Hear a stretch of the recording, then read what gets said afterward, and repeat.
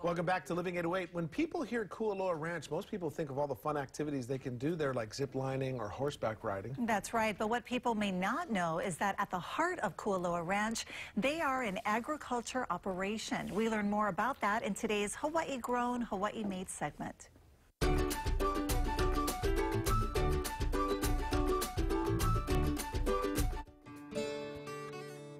We're here at beautiful Kualoa Ranch on the windward side of Oahu. We are chatting with Taylor Kellerman.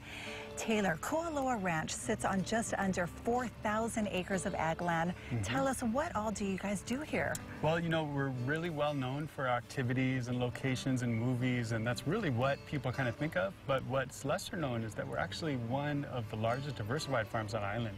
We do things like our grass-fed beef program, which people are familiar with, but we also do shrimp, like where you see behind me, Pacific oysters, as well as produce, vegetables, cut flowers, and even potted ornamentals. Wow. Well, today we're going to focus on your seal of quality products. Yes. So that's the shrimp, the oysters, and the beef. Yep. And the beef. The grass-fed beef. Yeah. So tell us about the shrimp farm. That's where we are now. What do you guys do here? Yeah. So we are in our Hakipu'u shrimp farms, and what we do here is we raise a Pacific white shrimp, which is actually a saltwater shrimp. So it's similar to the ponds you see out in Kahuku side.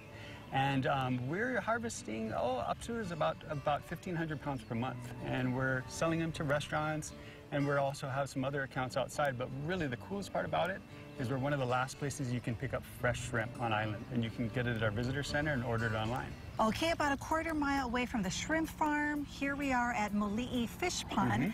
Tell us what you guys do here. So Moli'i Fish Pond, we're very fortunate to be the stewards of this area. We have about 125 acres here.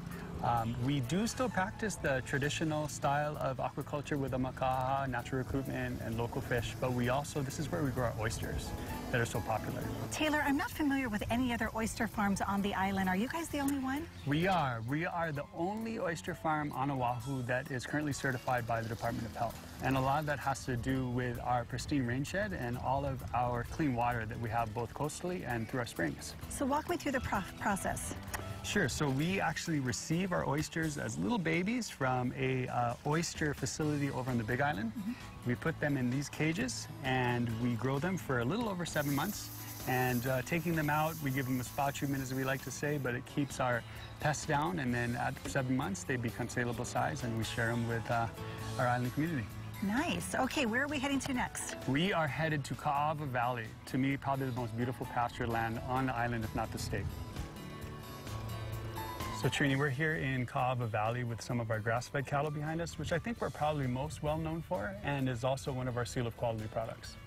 Let's talk more about that seal of quality. That proves to everyone that the products are actually Hawaii-grown, Hawaii-made.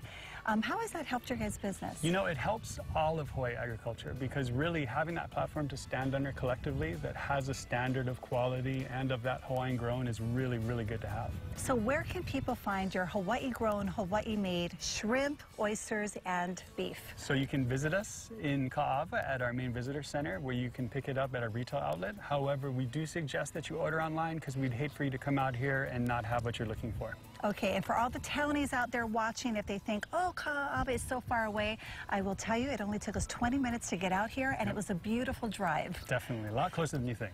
So thank you so much for showing us around. Thank you. You guys do so much more than I ever knew. No, I'm glad to have you out here and welcome you back anytime. I love the fact that you now are getting wet with the net. I love this. That was my first time throwing net. And it was pretty good. It was nice. It was a good circle. Yeah, I caught something. You caught something. You caught some I caught something. That was the main thing. I love that story, because I think that a lot of people think that it's just a tour. You can go zip lining, and there are obviously those things are still available at Kualoa Ranch. But it's they do so much more. Yeah, I agree. All right, Valentine's Day is next week.